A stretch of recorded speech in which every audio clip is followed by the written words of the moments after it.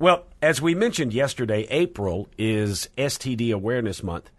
We spoke to a doctor who's an expert on the treatment and prevention of sexually transmitted disease, and we recently found out about a comedian who's trying to do his part to raise awareness of STD and make the subject just a little bit less depressing.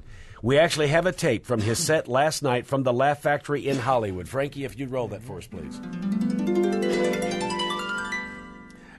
Thank you. Thank you. Ladies and gentlemen, thank you. The Laugh Factory is proud to present a comedian who's so powerful, yet so gentle and easy to apply, he should come with a little tiny comb. Here's hoping the laughs spread as fast as his rash. Here he is, the STD Comedian. Hi, everybody. Hey, thank you. Thank you very much. You're looking good. Thank you. Well, I just flew in from Pam Anderson's hoo-ha, and boy, is it puffy and scabbed over.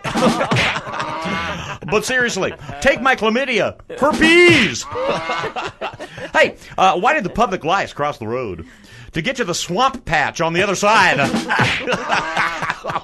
Hey, but seriously, did you hear about that new Nicolas Cage movie? It's called Gonorrhea in 60 Seconds. Hey, is that a blister on your labia, or are you just glad to see me? Oh, hey. Hey, how do you know when you're staying in a bad hotel? The sheets have a 500 crab count. Hey! Hey, that reminds me. What's the best part of having a doctor stick a cotton swab in your urethra to check for STDs? There isn't one. Are you kidding me? It hurts like hell. Hey, by the way, it's a real pleasure performing for you here tonight. All of you are a very nice crowd. I hope you applaud. But please, don't give me the clap. Hey, a guy in a restaurant says, "Hey, waiter, there's crabs in my soup." The waiter says, "Well, that's because your waitress is wearing a miniskirt." Hey, what do you call rectal pain, especially during a bowel movement accompanied by painful urination and a rash on your scrotum and scars on your dong? Gonorrhea. Hey, what did one condom say to the other condom? He says, "Hey, I hear you're 99% effective in preventing STDs and pregnancies, especially when you're covered with a lubricating spermicide." Way to go. Hey, how many of you out there have warts on your bungholes? Can I get a show of hands? Show of hands, anybody? Oh, good for you.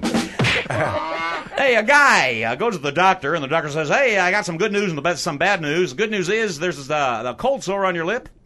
The bad news is that means you've got herpes, which you can never get rid of. You'll have the rest of your life, and you can only bang other people with herpes." Hey, so this guy's urinating, right? And it's like there's fire shooting out of his urethra. So he says to his buddy,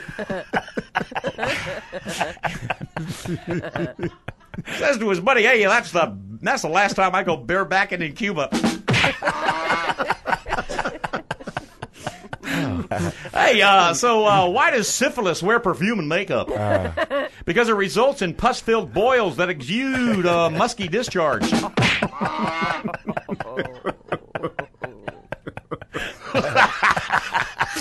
Well, you've been a contagious audience, but I'm out of time. Got to get some herpes medicine. I'm going to the pharmacy right now. Be sure to tip your urologist. Hepatitis C. Ya later. The STD Comedian, nice. From his set last night at the Laugh Factory. Trying to brighten an otherwise dark subject. Absolutely. All right.